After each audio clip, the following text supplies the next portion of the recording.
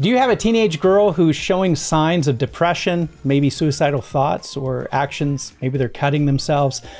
Boy, do I have a great show for you today, right here on the lifestyle.org podcast.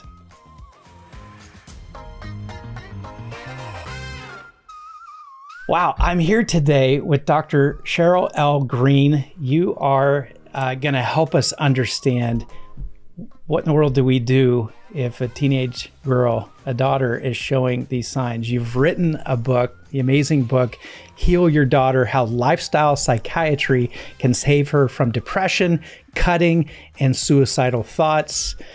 Why are you so passionate about this enough to write a book and to be working on this? Wow. Well, this is really the entirety of my job, you know, both in my private practice and at Loma Linda, where I have these 5 groups of basically suicidal, mostly girls. Yeah. I would say 90% girls, 90 to 95% girls. This is like the bread and butter of what I do all day, every day. Yeah. And I see over the course, you know, of the groups over the 10 weeks and also in my private practice, girls actually moving from the suicidal thoughts and getting better, not maybe perfect, but getting a lot better. That's good. That's probably going to give a lot of people hope. We're going to talk about the realities of it because there is a balance between the hope of there is a solution and the realities of one size doesn't fit all. And so you do something called lifestyle psychiatry. I got to have you back on an episode just to talk about lifestyle psychiatry because most people don't know what that is. But give us kind of a nutshell. What is it, your approach to psychiatry that's different because it's this lifestyle psychiatry? Right. Well, lifestyle medicine is it's really a form of medicine with its own board certification. So it is evidence-based form of medicine. Got started in 2017, actually, the first board certifications for that field. And it's all the evidence-based stuff you can do to help with physical health in 6 domains. They are nutrition, critically important. Some say it's the foundation of all the rest. So nutrition, detox, exercise, sleep, emotional and social connectedness, and stress reduction. That's the basis of lifestyle medicine. So lifestyle psychiatry, what that is, it's kind of in its nascent, early days, but it's all of that, particularly geared toward the mental health aspects. So obviously, healthy mind and healthy body, but there's more. Like you can trundle into that, all of lifestyle, all of, psychiatry as usual, all of psychology as usual. You can trundle into that, particularly within that piece about the emotional and social connectedness. Yeah. So I love this because a lot of times nowadays in psychiatry, you typically hear about, okay, I went and saw the psychiatrist and they gave me a medication that should help my child to overcome whatever issue that they're dealing with. But I didn't hear you list medication at all in lifestyle psychiatry. Right. This is the behavioral part, the lifestyle part, and it can be added to, or ideally, the goal is that the patient's lifestyle alone will support their mental health. Yeah. Without the need for additional, substances. But, we start out wherever the patient is. If they're on medications, we start there and we try to supplement in with the behaviors, the lifestyle that can support mental health. Yeah. Well, that's huge, especially now. I mean, I don't know because I'm not a psychiatrist. That's why I have you in on the show. I don't know how the statistics changed because of the pandemic lockdown. But just as an outside observer, it just appears that the statistics have changed, and it appears that there's an increase in teen girl suicidal thoughts, much less suicidal actions, and depression and all this. What are you seeing in your practice? Absolutely. And we really didn't know the extent of it until last month. Really? When CDC released something called the YRBS, the Youth Behavior Risk Survey, 2011 to 2021. And really it showed the statistics that, almost exponential rise from 2011 to 2020, particularly during the months and years of the pandemic. The exponential rise. And right now where we're sitting is at 57% of teen girls felt persistently depressed, hopeless in the last 1 year. So 57% basically meeting criteria for depression. 30% within the past 1 year had suicidal thoughts. 24% had suicidal thoughts with plan. Now that's really important. Basically, a quarter of high school girls had suicidal thoughts with a plan, which is the criterion for inpatient admission. Hello. Oh, could our mental health system handle that? It clearly can't, unless we have like an inpatient unit in every school, which obviously isn't going to happen anytime soon. And then 13% actually made a suicidal attempt. Think of that. Over 10% of our high school girls made an attempt on their life within the past 1 year. So, this is a crisis. It truly is. I wish I could kind of minimize it or sugarcoat it, but it actually is a crisis. And there's been no sign of it getting better since the pandemic quote unquote ended. Right. At Loma Linda, we've had to redouble our units. We had to basically clone Loma Linda's program and put, all of that IOP, partial program, everything in a nearby town. We had to open a new inpatient unit. In my own private practice, I've seen this as well. Just parents overwhelmed by the amount of suicidality in their teens, teen girls. So you have a couple of other offices as well, other than Loma Linda University School of Medicine. Where are those offices located? Well, I mainly do telepsychiatry. So I'm licensed anywhere in the state of California to do telepsychiatry. Okay. I'm mainly operating now out of my home office, which is in Redlands. That's awesome. Very, very cool. The reason why I asked that is because I want our viewers to understand the breadth of locale that you're working in. It's not just Beverly Hills where you have patients. It's not just Redlands. It's not just Loma Linda. You're seeing patients from a large swath of our part of the country. This is sobering to me. I know that we wanted to protect our young people. We wanted to protect our teachers. We wanted to protect our grandparents during the pandemic lockdown. I think that was the loving thing to do, is to think of how can we protect people.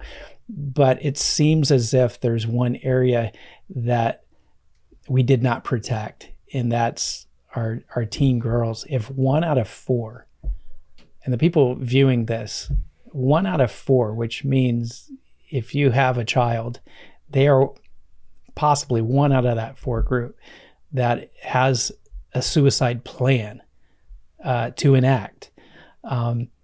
And that increased during the pandemic lockdown. That is an incredibly sobering statistic right there.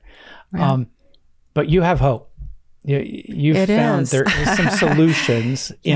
So before we get into those solutions, though, I know there's probably some parents who are freaking out right now thinking, my baby, So I want us to maybe take a step back and look at what are some of the symptoms the parent should look for to say your child may be one of those 4 or the 13%, about to commit suicide. What should a parent be looking for right now? Oh, and by the way, that's, attempted. So of those that succeed in the attempt, it's small. It's around 1% actually succeed in the attempt. Because, fortunately we have ambulances, we have, resuscitation, news, but still, just the fallout for those individuals, the societal mark that they have with their friends at school, it changes their trajectory from then on, because they have to deal with additional baggage, the stigma for sure. Well, they tried to kill themselves. And so the only thing young people have to trade, their commodity, is relationships. Yeah. And when their relationships are in many ways, that they don't have an opportunity to have all the relationships that they would want. When it's stunted, their self-value is stunted as well. And so, so what are some of the things the parent should look for that would be signs of suicidal thoughts and depression? Yeah, that's an excellent question, really, because there's normal teenage behavior, there is normal teenage behavior. So it's normal for a teen kind of not to be maybe interacting as much with mom and dad and little brother and little sister and more with their own peers. That is definitely normal. There's, a normalcy to being more in their room, on the phone, on social media or whatever. There's something normal about that. Yeah. They do sleep later in the day, nothing abnormal about that. But there are some real warning signs. For example, if your teen isn't coming out of the room at all, if they're not getting out of the bed, there's this over the duvet, blanket over the head sign. Yeah. If they're not able to get out, and then if you find evidence that they've been cutting, cutting is a real warning sign. Cutting, even if it's superficial, even if there's not a whole lot of blood, we know that cutting makes that kid 10 times more likely to actually die by suicide later on. Among those who die by suicide, there is that tenfold increase in those who previously cut. And so cutting is now looked upon as kind of a rehearsal, little stress, cut, little stress, cut. Later in life, big stress. And what do? Something more significant than cutting. So cutting is a sign. Also, texting their friends. If any friend says, hey, mom, so-and-so texted me, they're thinking about suicide, real warning. Also, on the computer, many will actually look up ways to die, on the computer. And if you look in that history and you see nothing but that, those are huge red flags. All of that's huge red flags. Also, not eating. Special times to be aware of are just after a relationship breakup. Yeah. They may try to minimize it or trivialize it, but know that that's one of the biggest things we see, suicide attempt after a relationship breakup. Yeah. So those are just some of the warnings. And of course, it's different for every girl, but those are the real red flags for me. I've noticed, because in my coaching, I've worked, for decades with young people, teenagers and young adults. And one of the warning signs parents should look for is it's hot outside and yet your daughter is wearing long sleeves. Oh, yeah. Because of long sleeves or something covering that to hide the fact that they're cutting themselves. You have to be extra observant of these little red flag markers that why are they covering their arms? So much. Absolutely. Yeah. And of course, most teens are very body conscious, so you don't want to go poking around looking at things. But, and many cut on their thighs where there's no way a parent is going to see that. Really? Or their abdomen.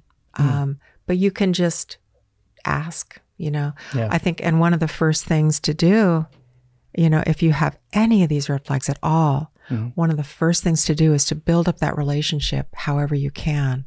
With that teen so that they feel comfortable telling you something like that. Yes, I'm cutting on my thighs. Yes, I'm depressed. Opening up that. And what we say, that's the $1 million question that a lot of parents ask us. Well, how do I? My teen won't come near me. Like, how do I build up a relationship? So what we go down to is like the brass tacks of what a relationship is. What is a relationship? Well, it's time. And it's open and honest communication. That's what a relationship is. And the communication has to be honest. You can't pile sugar coating over sugar coating and hope it to be real. It has to start with the honest truth. And from there, you can make tremendous progress. But unless you get down to that honest truth, you can't. One of our big tools, is what we call love letters, which, by the way, aren't really necessarily about love, but there is even a template you can look up online. You Google kind of love in quotes letters. It's a template that you can use to communicate and connect with your kid. And the kid will say, I love about you that you, and there's a blank line, they fill it in. Yeah. And then they'll go down a little deeper. I'm happy when you, do this or that. But then it makes me a little bit irritated when you blah. And then what I hate about you is, you get really down into the That's why love is in quotations. Yeah, love letters, yeah. So these letters allow you to really vent and get to that point of honesty where you can begin to make progress with that teen. Because if they're harboring some resentment, they're never going to open up to you. But once you air it, often the airing itself will heal it. Isn't that odd? That airing it will heal it, but often it does. Especially for females. The verbal expression of the internal feeling is a release for generally speaking, a release for females. With males, when they're verbally releasing, they tend to get more agitated because they have to fix it. With women, they don't need the men to fix what they're talking about. They just need to get out, this is how I feel, and they feel better at the end. And so I think it's important for parents to understand when a female child, generally speaking, is spouting stuff, they're letting it go. Yeah, absolutely. When a male is doing it, they're warning you. I'm upset and I'm going to fix this some way, physically. I totally agree with that dichotomy too. But one of the metaphors we give to explain to kids why it's important to talk to your parent is the bottle of soda, or whether the bottle of soda, the lid is on tight and you shake it up and what happens, all this pressure, you feel all this pressure. And so what is the best way to deal with that? Well, little by little, you let some steam off, otherwise it's, could be potentially explosive. You just let a little out at a time so you don't have to explode. So you don't have to feel that tension either. So from a practical standpoint, would you prescribe parents to say, set up shorter moments? This is not get it all out in this one conversation, but just to create some situations to where your child is allowed to express themselves, like loosening that cap just a little bit, Absolutely. But not to have we're just going to take the cap off, because then you have a whole nother explosion problem. Right. If all you're allowing that kid is 10 minutes of your time, and you tell them to have, that could happen. Yeah. But if you schedule regular time with a kid and, they can talk to you as they feel ready to, often one layer at a time has to come off, the proverbial onion, until you can get down. It takes some time. Yeah. And most parents don't have enough time, honestly. That's another one of the problems. Yeah. You need a lot of time. Most families no longer have dinner together. Mm-hmm. And I think that's one of the challenges with just having that regular time of debrief, of sharing. Many people's schedules are just so, all over the place that they don't have that time to actually meet together on a regular basis.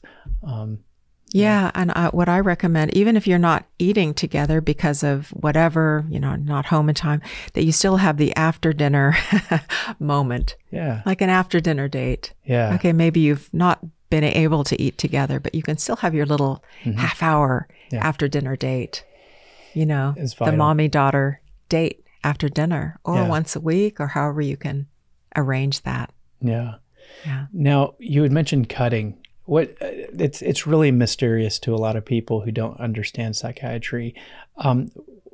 Why someone who is hurting would want to cause more pain and cut themselves. What's your understanding of why someone would do that? They're already in pain. Why would they inflict more pain on their body? Yeah, and it's not always cutting. Sometimes it's burning. It gets really horrible. So why are so many teens doing that? Well, right now, it is so common that there's probably like a contagion element. Some are cutting because their teens are cutting, and to fit in with their peers, rather. They see others. Yeah, to fit in with their peers, they too. And so it isn't necessarily as bad as you think if they're cutting just because they want to fit in with their peers. But if they're cutting, it is a warning sign nevertheless. And usually what we find, the serious hardcore cutters, people who are cutting every day, usually at the root of that is some kind of trauma, unfortunately.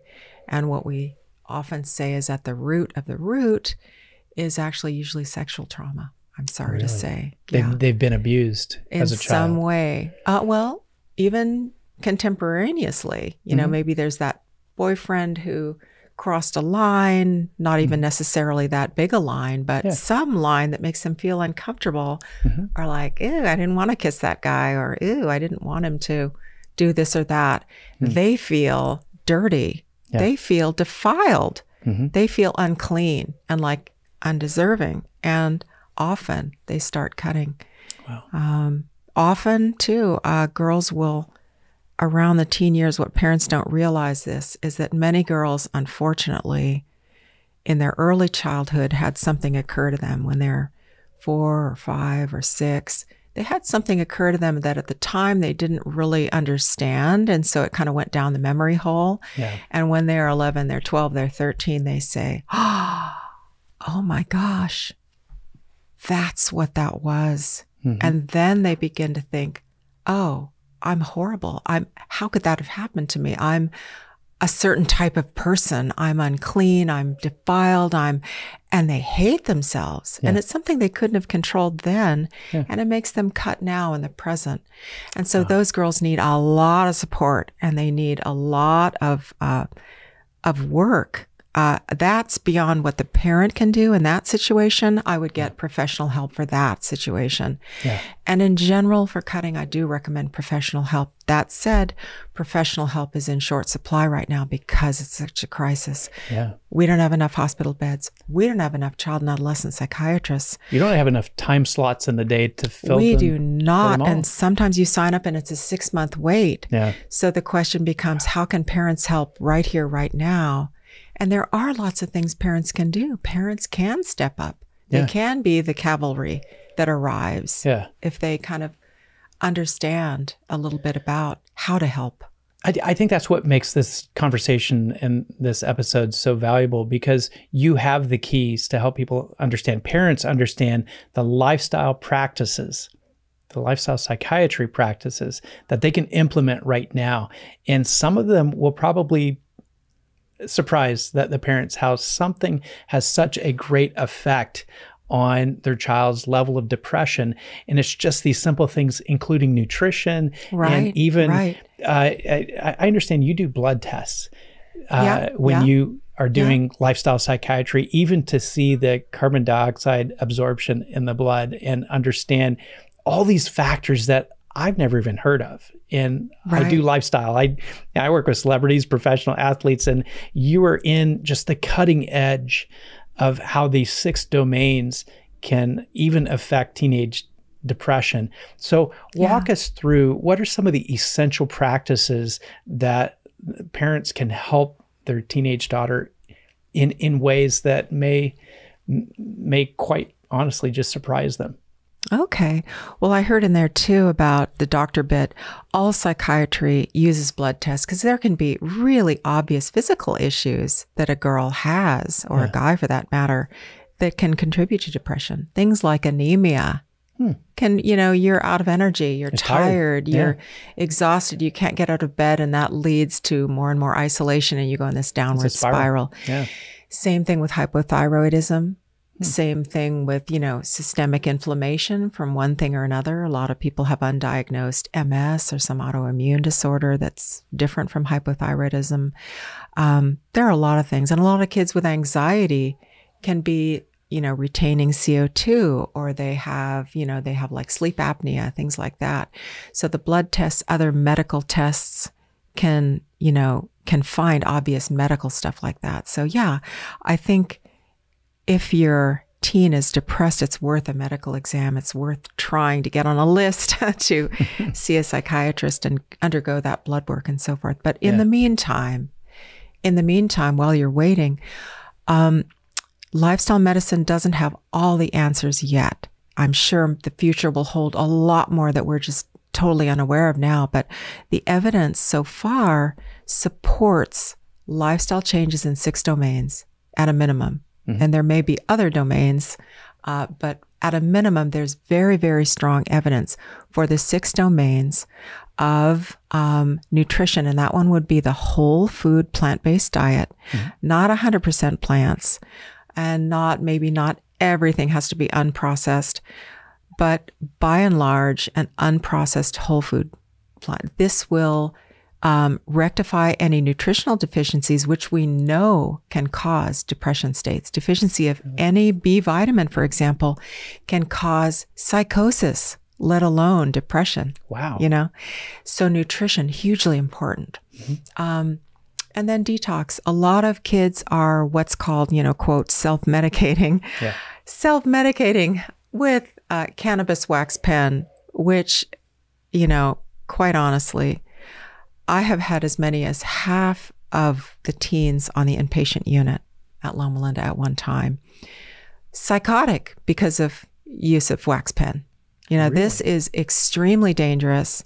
I highly recommend that if your kid is using wax pen, you stop it. This is cannabis wax pen. It can create paranoia. It can and does. And I see it every week. And this is legal in California. I believe it is legal for a certain age. If you're over 21. At certain age. Wow. And, often the kids are sneaking it out of mom or dad's room. Is not safe for the adolescent brain. Parents should know that. Okay. Even if they are of a certain age and they are, discreetly using in some way that they find has not been harmful to them, that doesn't mean at all that it's safe for that adolescent brain. It's not harmless or recreational for the teenage brain. No. And they say, it's making my anxiety better. But in fact, there's a rebound. What teens don't realize, what goes up must come down. Yes. And there is a rebound. What goes down must come up. The anxiety will rebound like gangbusters until that anxiety is at a point of paranoia. That's what we treat in the inpatient unit. So nutrition and detox from harmful substances. Then we do exercise. What people don't realize is how important exercise is. Something like exercise. Yeah. You've heard of the runner's high, and I hate to say the word high in any conversation that has the word teenager in it. But unless we're saying high school, then that's okay. true. Yeah. High school. But the runner's high, we've done research into that, and it's not confined to running. Persistently doing anything vigorously for 20 minutes will create that same persistence high.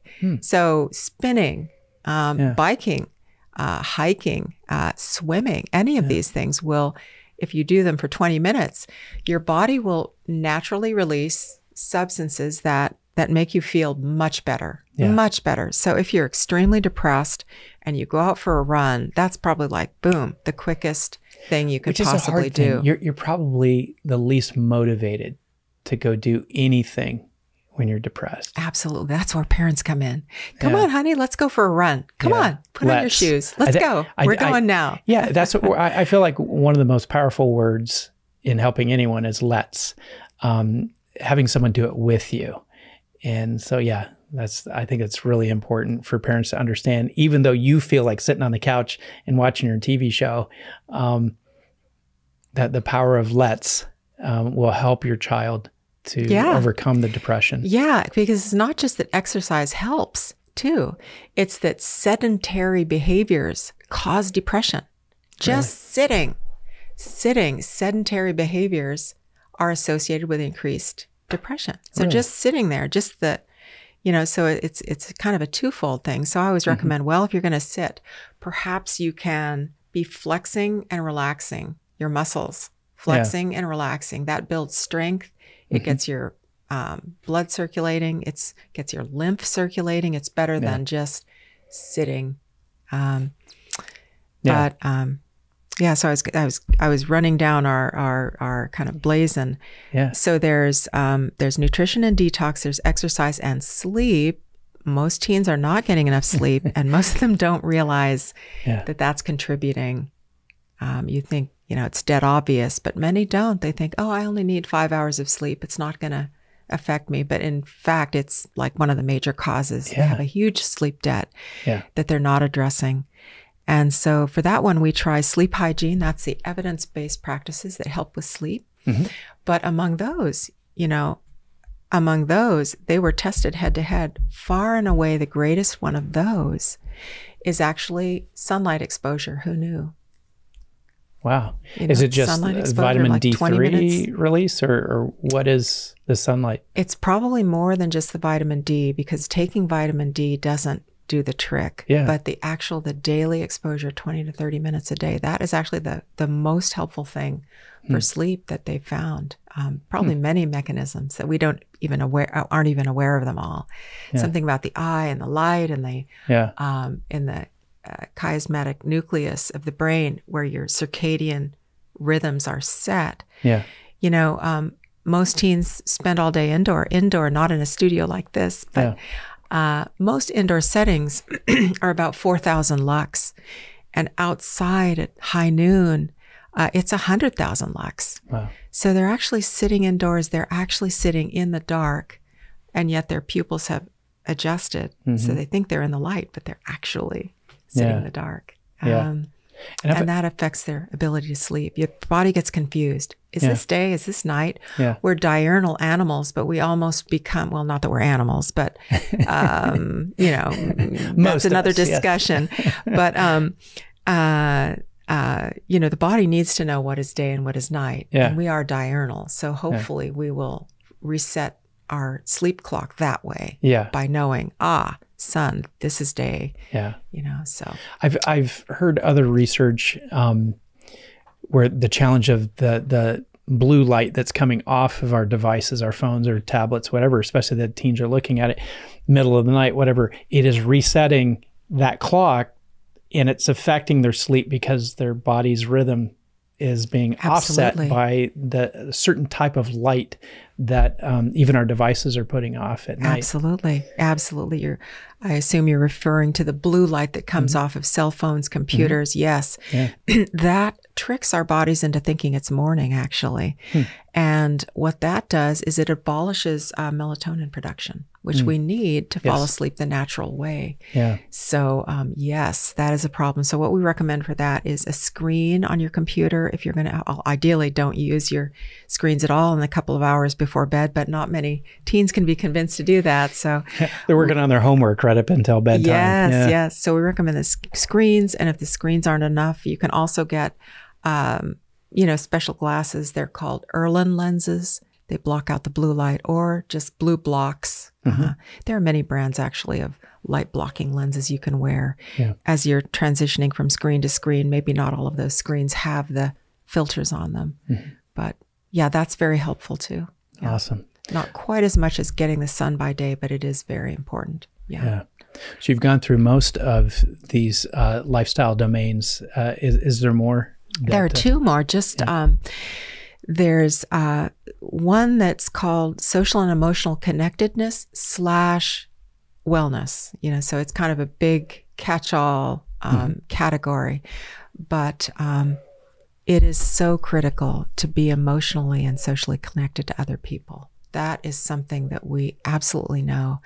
And not only connected to your family, your friends, but also connected to larger things beyond yourself, things that are much larger, whether it be a political cause or a social cause or national or international or even spiritual things. We know that teens who are connected to a faith are happier on average. Really? People are happier on average if they have a faith, if they have a spiritual community. Now, not all teens are into that at all. And for them, any kind of volunteering, anything that gets you outside yourself really can fill that fundamental need to get, to be supported by others around you and by something greater than you. Yeah. I think that's where, people who are connected to their life purpose, and this is what I work a lot with celebrities and professional athletes who have incredible amounts of money and incredible followings, but they fight depression. The number one thing that helps them is connecting with their life purpose. How do they have the opportunity to make someone else's life better? How can they make someone else happy, bring joy to someone else?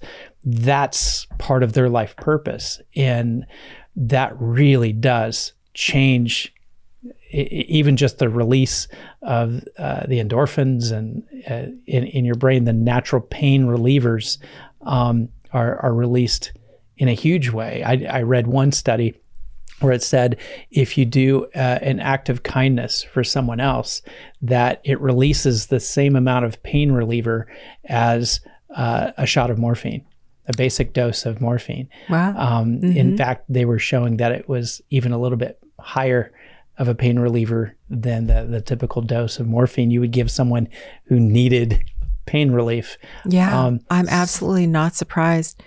Yeah, I agree with that. Of course, all of these are a double-edged sword. All of these are if your teen is making her life and building her life around peers that are into practices that are not good for her, are encouraging her to go down paths that are not productive ones, that take her away from healthy things, that can be a danger. So this is an area where parents can help a lot. Yeah. They can help connect their teen, if they are kind of poorly connected or connected to people who would take them down a wrong path.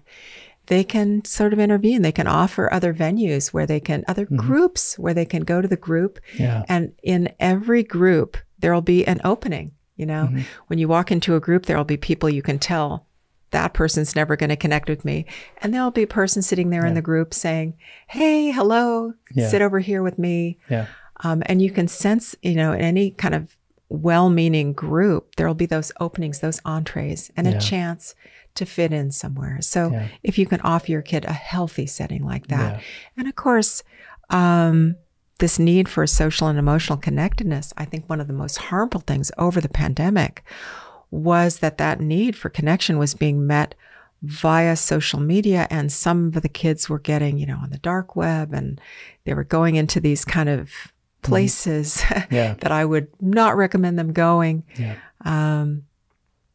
Sometimes even dangerous, actionable, tell your parent, this kind of thing is going on, Yeah. I have 2 teenage boys. I don't let them be on social media.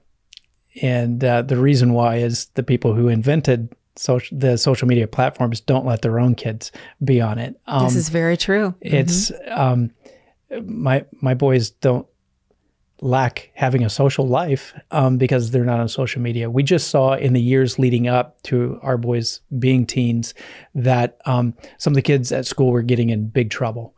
Cyberbullying, issues that even caused death threats. It caused many of them to either be, asked not to be at the school for a couple of days or expelled completely, or even in one case, the FBI called in because it was a serious threat.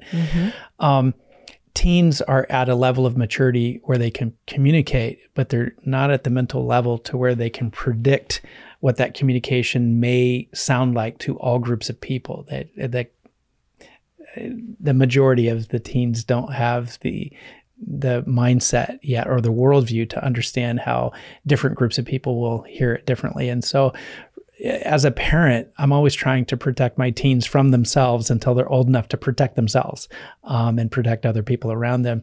Yeah, until they know what there is to be protected from. Yeah. But I look at, some of the social media posts that are going on in my boys' schools at their different age levels. One's 13 and the other's 17.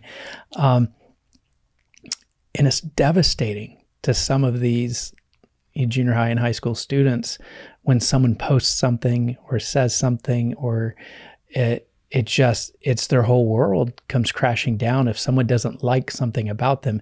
And now the whole world, everyone's a journalist now. And so it goes out to the world, what's said. Before, when we were in school, it was just, the whispers and the gossip from person to person. Now a person says it and it goes out to the world. And so it's quite devastating to these young people. Be careful with those photos. Yeah. Yeah. Do not let your teen, take any photos that aren't, obviously fully clothed. And so many of my teen girls have been humiliated that way. Yeah.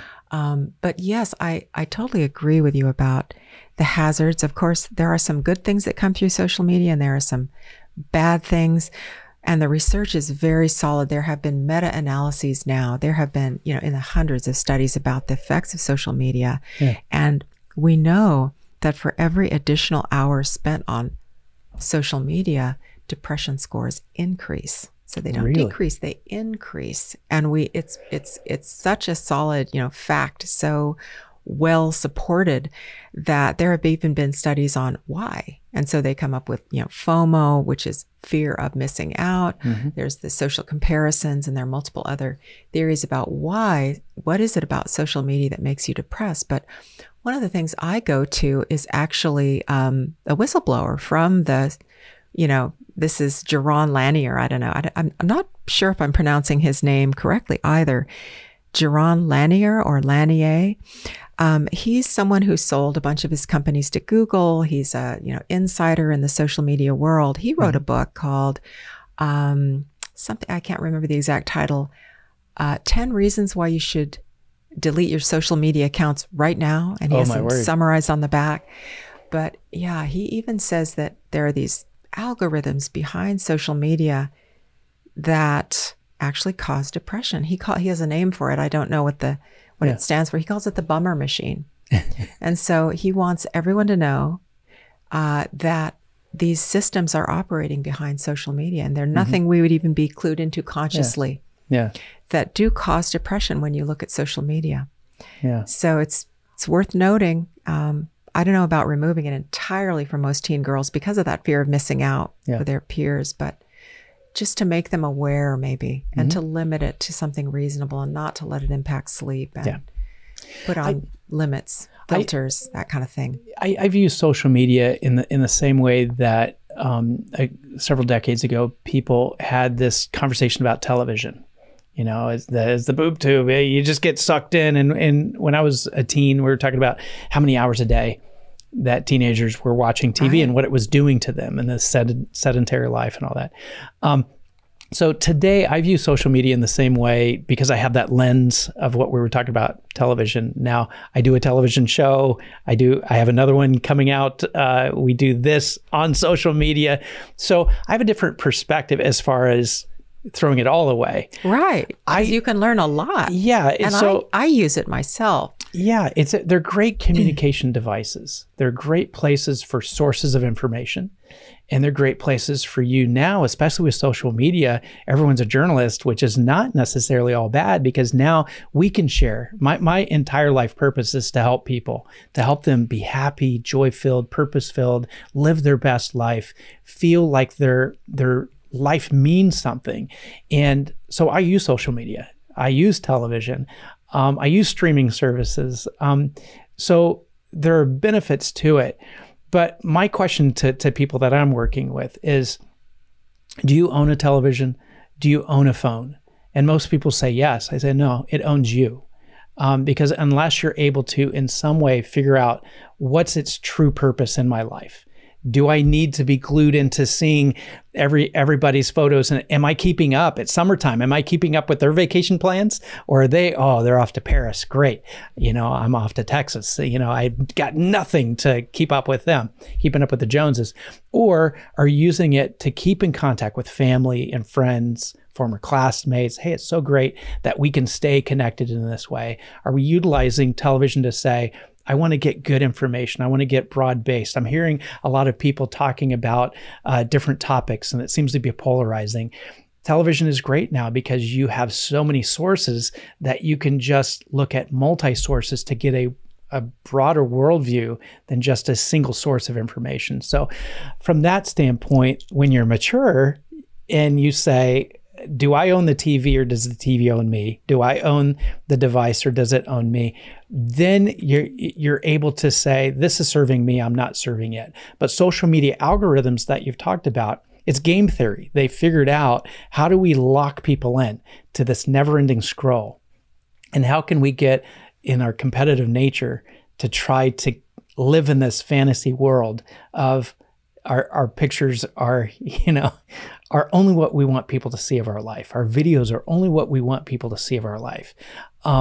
There becomes this disparity between reality and fantasy, and social media feeds into fantasy. So it gets you locked into being depressed with your reality instead of being excited to see what other people are experiencing. Yeah, totally. And even TV, as you say, I totally agree, by the way, with what you said about television. They don't call them programs for nothing, you know. Yes. They almost they're setting your expectations. If you're watching, you know, in the old days, they had this show called Lifestyles of the Rich and Famous or something like that. With Robin Leach. So I think so many people, they set their sights on, you know, my life is inadequate because I'm not, you know. Yeah, we don't have the huge mansion with the yachts and yeah, exactly. Yeah. But yeah, and well, the way I look at it is just as you would meet, before you let your teen hang out at the home of anybody, you know, you are going to want to meet the parents. You're going to meet who's there in that house, you know, make sure you know what's going on there before you let them go. Yeah. God forbid, if you're allowing your kid a sleepover these days in this climate. No, that's from generations ago. But you still have to meet the parents in the same way with social media, you know, look at it, you know, make sure it's okay before you know, allow your kid to, you know, spend much time on it. Make sure their browser isn't Tor. You know, because that's the entree to the dark web. And, you know, do put minimal filters on and educate them. I love the idea, not my idea at all, but the idea of having dinner with your kid where everybody puts their cell phone in a big basket, put their cell phone in the basket with a ringer off, and then they have dinner, and then so they're not texting under the table like this the whole meal. Right. After dinner, they go get their cell phone, and you're done. But that is just such a healthy practice, I think. And the families who do it that I know of, really, that alone will go so far to heal the relationships in the family, and to create that good spirit in the family that you need, and to ensure that your values are getting transmitted to your kid. These days, we don't have enough awareness of our history, of the lineage, of the value of our own family traditions and family ways of doing things, because we're really not learning anything about them. We're learning from social media. What do you do when you want to learn how to do something? When you want to bake a loaf of bread, do you ask mom, or do you pull it up, how to bake a loaf of bread on Google? And you miss out a lot. You miss out on, you know, the Irish soda bread. You know, you miss out on the traditions within your family that have been going on for generations. And those are of value. There's value in that. It's not the throwaway culture. There's real value in that. I think that's so important. I'm home most days. On production days out in the studio, I'll miss from time to time, but it's very rare for me to miss dinner with my family because, you know, I can't be a life coach and have my family life be in shambles. And so I prioritize that. But it was just this last February. My wife had talked to me in January, and she's brilliant and gave me a brilliant idea. She says, you know, you're out there working with celebrities and professional athletes, authors, experts, all these people, and helping them connect with their life purpose. What about our family? And it hit me hard because I realized that I'm working really hard to help other people make sure their life and their lifestyle, their whole family is deeply connected. And so I actually put together a whole family purpose retreat just for my family. We went to a hotel in Newport Beach overlooking the ocean, and I literally wrote up 3 sessions of who are we? Let's communicate. Where are your successes? Where are your struggles? And then in the end, what's the purpose of our family? Not just you individually, but why are we together, and what can we accomplish as a family together to really help the world be a better place? Probably one of the most dynamic, incredible weekends that we as a family have had. And we're really close, our family. And And so actually, I've made it available. We're going to put it on our website at lifestyle.org for anyone who wants to use it. But it's these conversational moments with families. And I imagine with many families, it will be much like our experience at the beginning. You ask a question. We have boys, and so we don't even get full syllable answers. You say, "How do you feel?" Nope. Nope is good in our house. Yeah. Yep and nope is the vocabulary. A lot of teen boys. Yeah. We're always telling our kids, please speak in full words, please, not just full sentences. We need a word back. But we notice how it opened, and the sentences got longer, and the conversations became paragraphs from individuals. And I think things like that, we as parents have to invest in these kids, because what is a tradition other than something you've experienced? And if you want to create a tradition for your teen girls to understand, this is what you can replicate in your family when you have children, to help them go through these very difficult years. The teen years are extremely stressful and difficult for teen girls. How are we helping them have tools now that they can say, when I'm a parent, I'll do what my parents did? Because even though they weren't perfect and they kind of bugged me sometimes, there were certain things they did to invest in me at this time in order to be able to communicate with my kids during my time. Absolutely. And teens often will express one thing but really want and need another. They'll say, they're not cool. My parents, who wants to hang with them? And yet underneath that, there's often this crying need. And sometimes they'll be quite brutal. They'll say, I don't want anything to do with my parents. If my parents were to die tomorrow, I wouldn't care. I would just walk away, except for the money. I would just walk away. And those are the very kids. They're so angry. They feel so abandoned. I've seen several families in that situation. And what's causing that is a sense that they've been abandoned. It's almost one of those, I'm gonna beat you up so that I don't have to, I don't know what the word is, but they're the ones most in need of that connection. They're the ones who feel the most let down, the most unconnected, who feel the most in need of that connection. They're putting it right out there on the surface as a defense. Yeah. It's acting out behavior that is, it seems the opposite of what they're really crying for. And it is the opposite. It is the opposite. And so you begin to open that relationship. Those are the kids you see coming in with stars in their eyes. Yeah. It's like, oh yeah, mom and I talked. It's all worked out now. And they're like 1,000 watts, you know?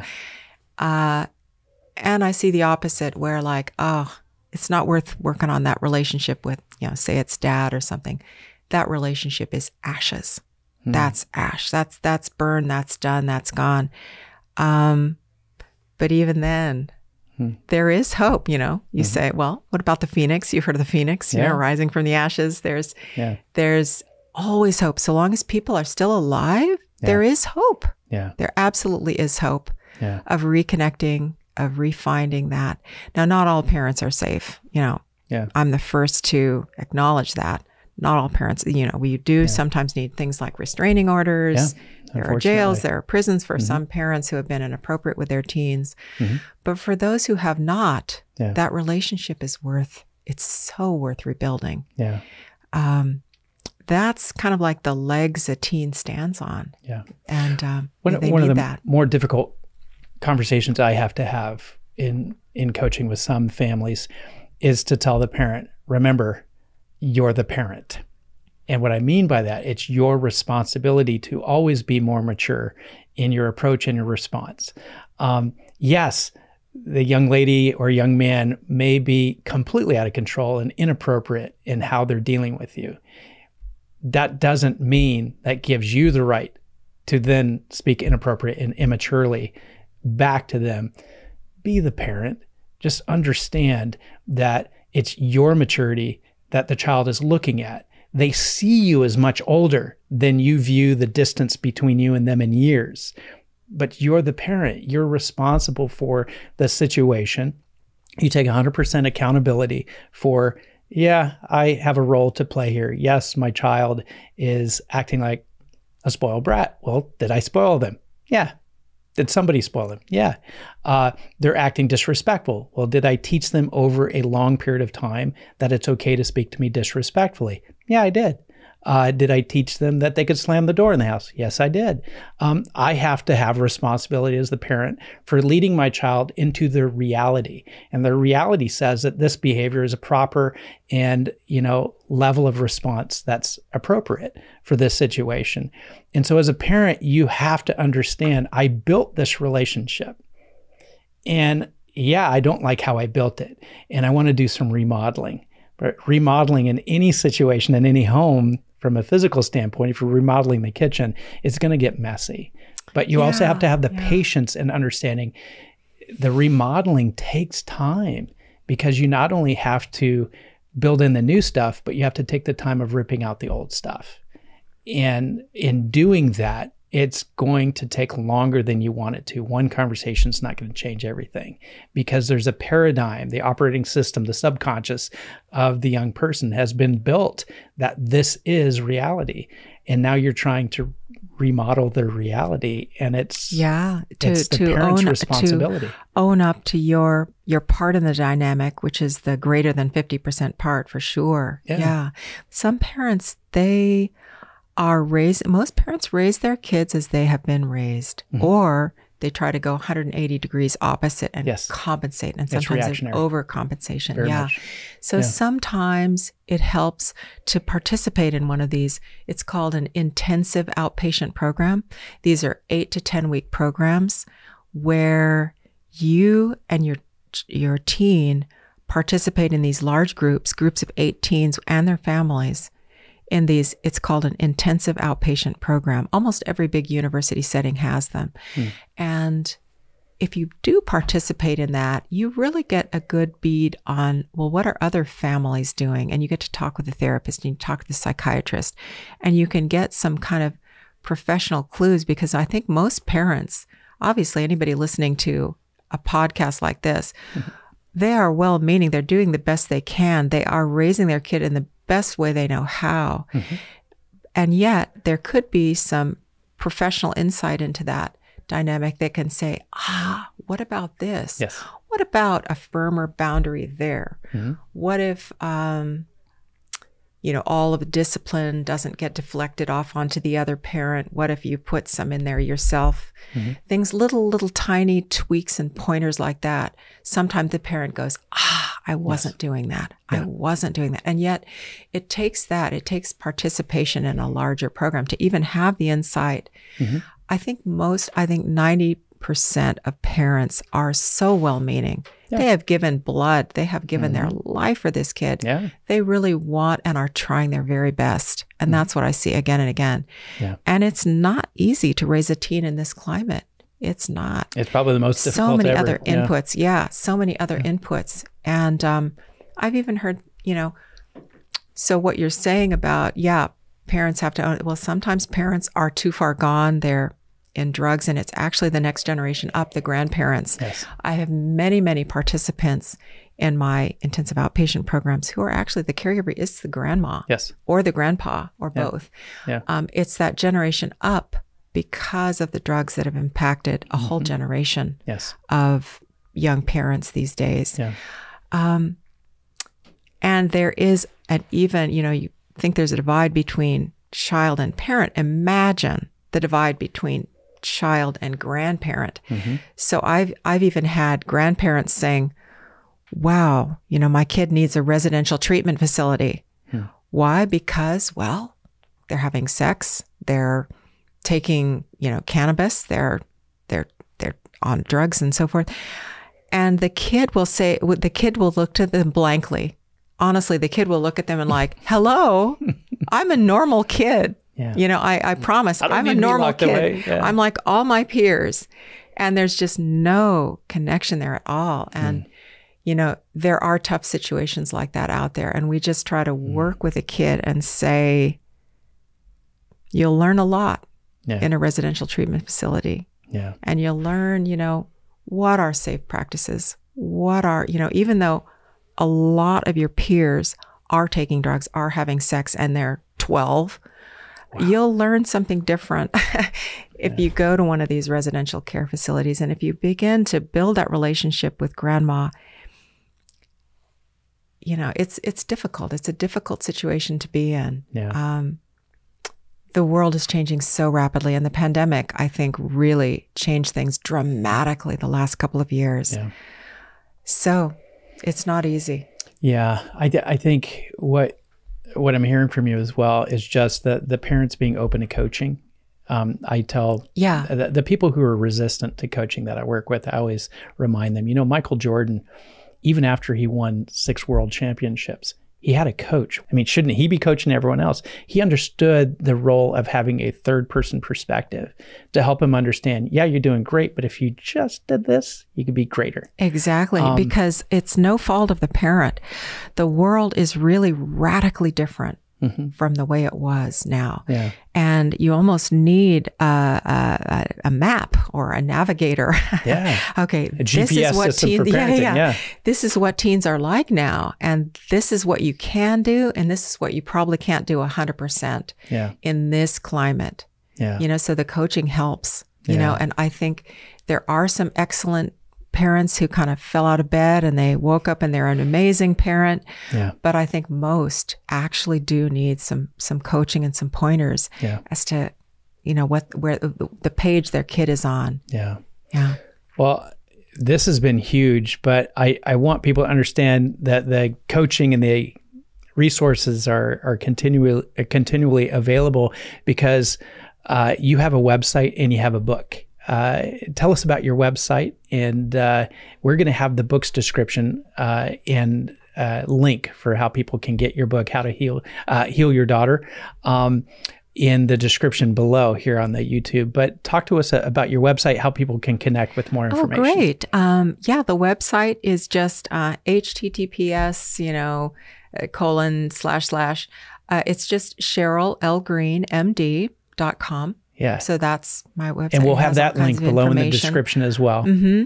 Yeah. So that's where you can kind of find me and what I do. And the book is Heal Your Daughter. And there's also a workbook that goes along with that. So Heal Your Daughter is really for parents or grandparents or other caregivers, foster parents, other people who are helping your kid. The workbook, though, is for that caregiver and the kid to do together. Nice. So unfortunately, I couldn't make it with a spiral because what can you do with a spiral but cut? So I couldn't make a spiral workbook, but it's just a workbook about the same size as the book. But feel free to write on it, rip it up, use it, work with it. A lot of blank lines to fill in, a lot of places to color. Yeah. Where you can really externalize your thinking. Yeah. And externalize your emotions, put them out there on the page, and work with someone like a loving caregiver to really troubleshoot those troublesome emotions. So you're not like that soda bottle shaking up. Yeah. So you can do this. You know, you can let the fizz out page by page, line by line, little by little, so that you can, you know, you can feel free. You can come into a different place. You can only come into a different place if you really let it be known what place you're in, release the tension and stress of all of that, and then come into connection and, you know, you can go to different places with your emotions. Yeah. For sure. These things that the evidence shows help, the lifestyle stuff, that's not, it's not speculation. It's fact. These are big randomized controlled trials. So you know, if they start implementing these one by one, little by little, tiny bit by tiny bit, they're going to feel better at the end. It won't necessarily be what you're expecting. And it won't necessarily be all of them at work, but some of them are like the evidence suggests these are going to help your kid. So that's huge. That gives us a lot of hope today. Thank you so much for joining us today. And we want to encourage you to click the subscribe button and the like button down below so you can get more content like this to help you live your best life. And don't forget to go to our website, lifestyle.org, where we have other broadcasts and podcasts to help you live your best life possible. We've got blogs, we've got all kinds of stuff for you to help you live your best life. So go join us at lifestyle.org to continue your incredible life's journey. We'll see you next time.